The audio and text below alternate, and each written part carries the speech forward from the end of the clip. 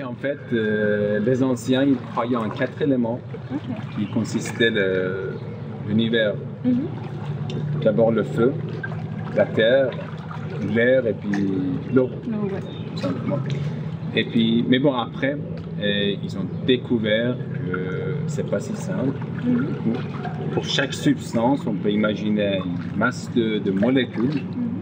Et puis justement, dans ces molécules-là, il y a aussi l'atome, avec un noyau et avec des électrons. So yeah, so if I understand it right, before the ancients, they always believed in 4 different elements, which is the water, the earth, and the fire. But after that, like, they make some research and they found out that actually all this, everything has like, it's made of molecules, and these molecules, actually there are atoms, and the atoms to have like electron turning around. Exactly. Okay. Et puis voilà, et après, bon, l'être humain, il s'est relevé la tête, il a vu le ciel, il a vu qu'il y a des étoiles, il y a la lune.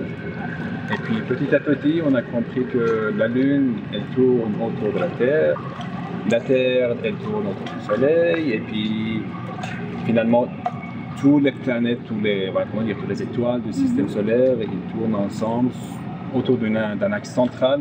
Et puis voilà, on peut partir de ce schéma-là et puis parler des galaxies, tout ça. So, like ancient, they start to look like in the sky and they found like some stars. So they feel interested in the stars and they make some research. And they found out that the moon is actually turning around the Earth, and that the Earth is turning around the Sun, and all of the system is turning around the central axe. Exactly. Right? Yeah. Exactly.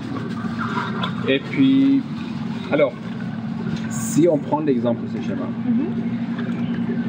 et si on regarde un peu avec les photons, parce que tu sais, en fait, il y a des photons et qui ont une longue vie, par exemple même 13 milliards d'ans. Des photons des photons qui existent un peu dès le début, depuis le Big Bang. Après, il y a des photons qui ont vraiment une très courte vie.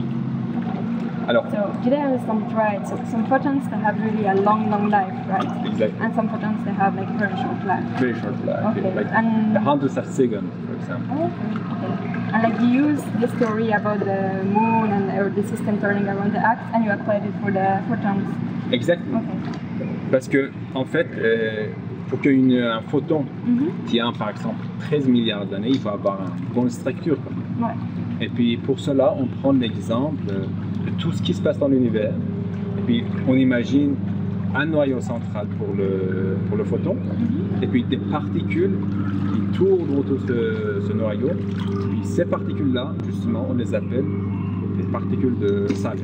Okay, so wait, I need to recap everything in English.